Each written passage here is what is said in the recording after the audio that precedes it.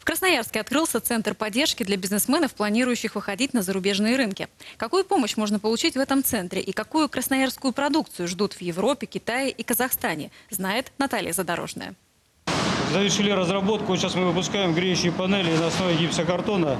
Вот данная партия предназначена для экспорта в Казахстан.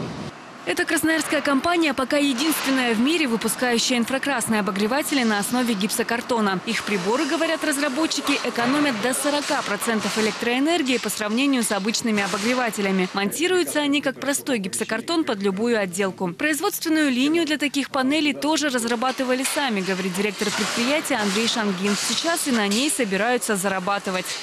Мы планируем данные линии также запускать в производство, чтобы технологии тиражировать по России и за рубеж тоже продавать данные линии. Тоже планируется продавать и в Европу, и с Китая есть заявки уже.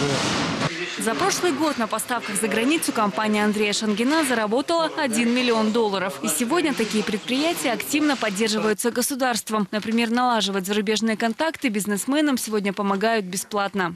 Помогаем выбрать страну контрагента, помогаем определиться с наличием каких-то сертификатов, которые нужны для вступления в этот рынок. Помогаем получить эти сертификаты, соответственно, доводим. Наша конечная цель – это заключение внешнеторговой сделки.